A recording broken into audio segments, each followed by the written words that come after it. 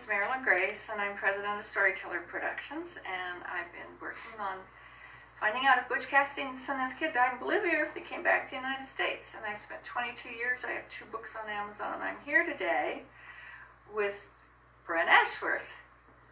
And BRENT is a collector, and he has all these Butch Cassidy items. He has everything on all historical figures. So I want to introduce you to BRENT ASHWORTH. Hey, Brent. It's nice to be here with you, Marilyn, and we're going to talk a little bit about Butch Cassidy in Bolivia, and then afterwards. So, got some good documentation on him and his life. Most of it begins with the Percy Siebert scrapbook. Percy Siebert was the mine foreman. This is down at the Concordia tin mines. There's a photograph of him here.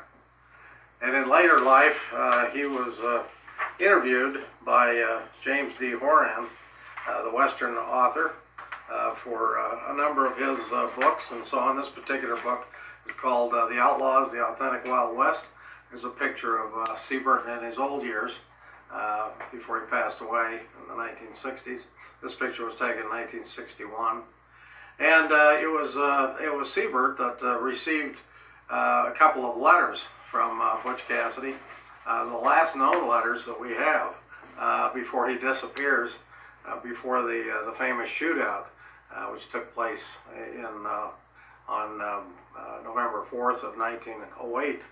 And this is the Siebert scrapbook, which is an interesting book in and of itself. The scrapbook is really just the U.S. Department of Agriculture book, which Siebert, paper being expensive and so on, just decided to start pasting things in from his life down in South America, mostly in this book.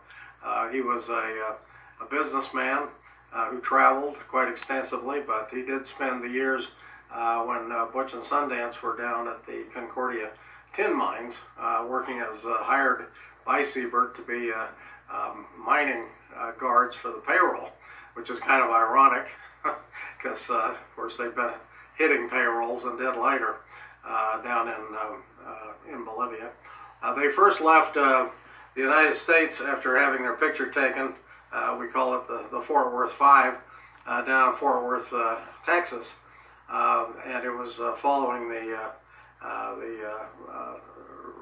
robbery in Nevada that they did, and they decided to get new suits and to dress up in the Fort Worth 5 picture, and decide to send a note back to the bank saying thanks for the contribution. Well, of course, that Fort Worth 5 picture was shown to all the law enforcement people in the United States and abroad, and that made it so it was too hot for them to stay in the United States. So along with Sundance's girlfriend at a place, they took off from New York for South America. They ended up down in Argentina originally, and then they went to Chile for a short bit, and then ended up in Bolivia. And it was during the Bolivian years that they resumed their outlaw career by knocking over payrolls and banks and things like that. And it was also during that time that they made friends with the man that hired them, Percy Siebert, who was originally an American that went down there to work in the mining business and so on, which was quite prolific, big mining operation. And a number of other American outlaws were also down there at the time, we know that. But the Siebert kept a scrapbook from about the time he first went down there around 1900 until after the shootout, about 1910 or so. And it was during that time that he made friends with Butch and Sundance. He knew of their robbery background, and he made them promise that they'd never knock over his payroll, which, as far as we know, they never did. They stuck with their word.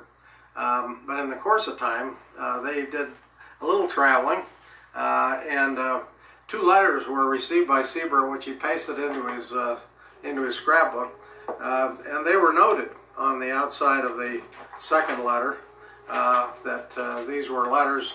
And I wanted to show you these because they're quite interesting, because they were actually pasted in that book. That's a page there from the scrapbook right there. So the page was loose, and I took it out of the scrapbook when I acquired it. The scrapbook has an interesting history because James D. Horan, the historian, the first one we know that ran into it when he made friends with Siebert back in the around 1960-61, before his death. And the scrapbook was given to a family member. It went to a Mrs. Robert W. Klein in Williamsport, Maryland. Then a friend of mine, who I'll just call Craig, because he didn't want his identity known, purchased it, and I purchased it from him. So it has a pretty direct trail on the way back. But more importantly, the two letters were picked up by author Larry Pointer, among others, in a book he entitled In Search of Butch Cassidy, which came out in 1979. And it was in that book that he first wrote about these letters. Maybe I can just read you the text and then I'll show you the letters. At this point, I'm quoting from Larry Pointer's book, page 208. Cassidy tells of Etta's departure. Betty Price, who was her name, undercover name, returned to Buenos Aires as the hardship would be too much for her. Maxwell, which was one of the names that Butch went by at the time, J.P. Maxwell, gave Betty all his money, as they figured it would be their last meeting on this earth. Etta Place also is conspicuously absent in Cassidy's next documented whereabouts on November 12, 1907, when he wrote, quote, to the boys at Concordia from Santa Cruz, Bolivia, some 400 miles to the east on the Bolivian plains. And this is the letter. He's writing it to Percy Siebert and to the boys at Concordia. He says, we arrived here about 3 weeks ago after a very pleasant journey and found just the place I have been looking for 20 years. And Ingersoll, speaking of at the time the name that was given to Sundance, likes it better than I do. He says he won't try to live anywhere else. This is a town of 18,000 and 14,000 are females, and some of them are birds, meaning prostitutes, fallen doves. This is the only place for old fellows like myself. Cassidy would have been 41 then. One never gets too old if he has blue eyes and a red face and looks capable of making a blue-eyed baby boy. Obviously, this is not a letter you'd read in church. But he goes on, and then he uses God's name. If I could call back 20 years and have red hair with this complexion of mine, I would be happy. I've got into the 400 set as deep as I can go.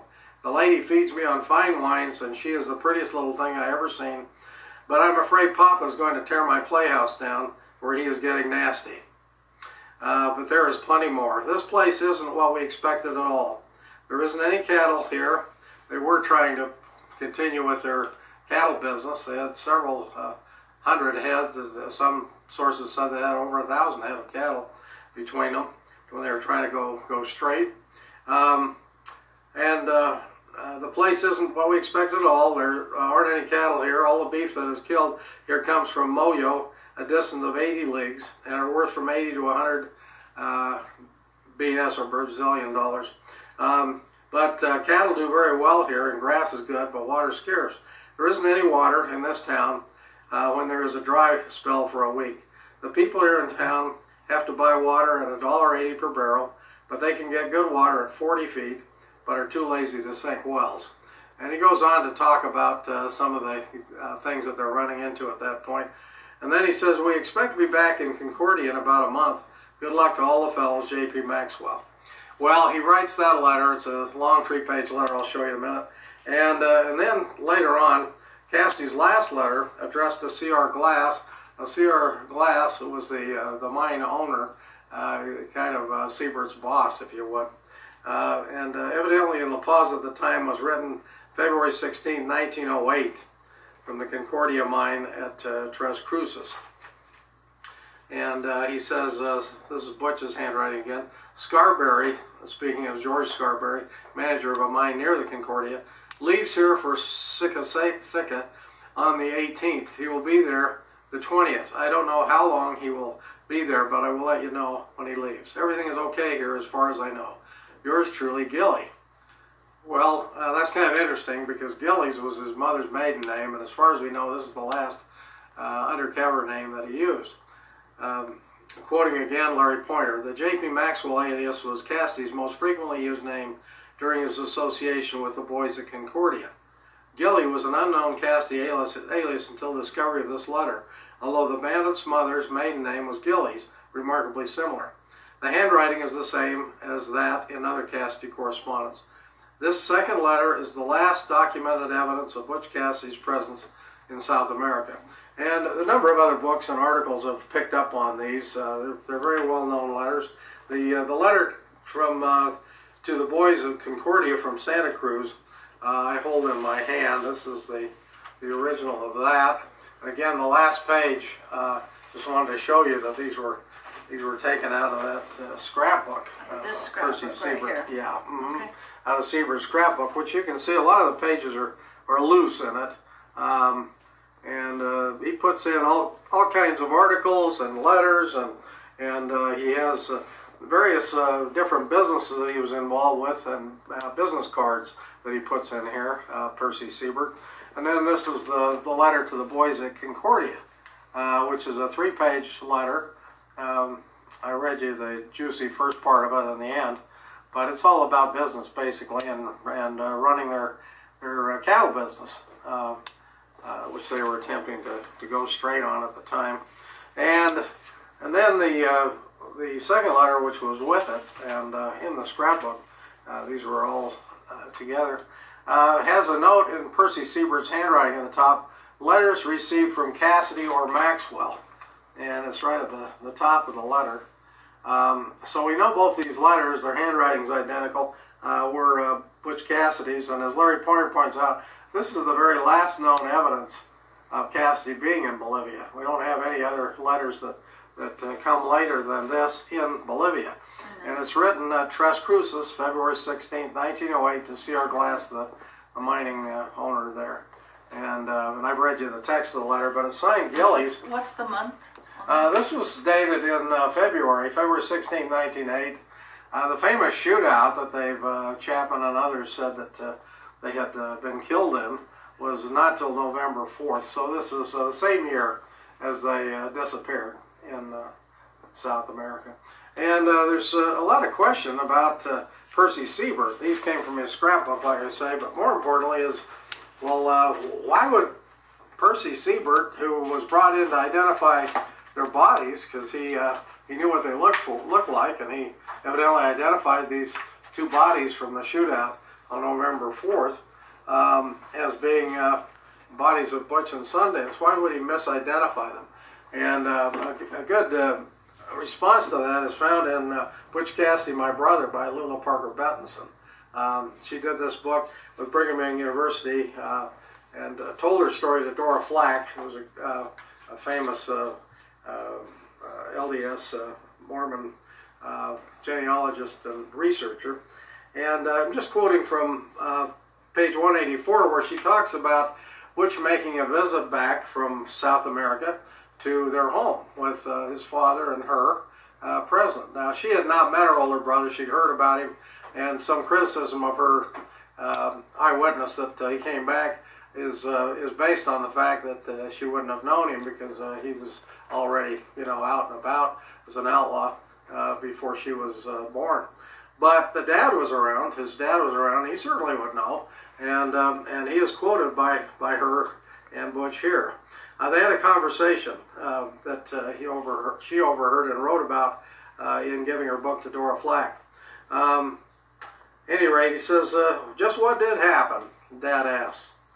I don't really know myself. I heard they got Percy Siebert from the Concordia tin mines. Now, this would be Butch telling his dad and sister what had happened and family. I heard they got Percy Siebert from the Concordia tin mines to identify a couple of bodies as Butch Cassidy and the Sundance Kid, all right. I wondered why Mr. Siebert did that. Then it dawned on me that he would know this was the only way we could go straight. I'd been close to Siebert. We talked a lot, and I knew how sick of the life, he knew how sick of the life I was in that I was. He knew I'd be hounded as long as I lived. Well, I'm sure he saw this as a way for me to bury my past along with somebody else's body so I could start over. I'd saved this and Mr. Glass's lives on a couple of occasions, and I guess he figured this was how he could pay me back. funny thing, Ma always used to say, a friend in need is a friend indeed. I guess you could say some of your mother's bread cast on the water came back to you, Dad said.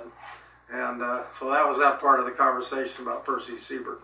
But his name comes up pretty directly because he evidently misidentified their bodies after they were shown to him when he was brought in to identify them after the famous shootout down in Bolivia in 1908. And of course, we believe he had a full life after that. Absolutely. Yeah. I don't know if there's any more on that you want to. Let me just, yeah. again, why don't we go ahead and cut there and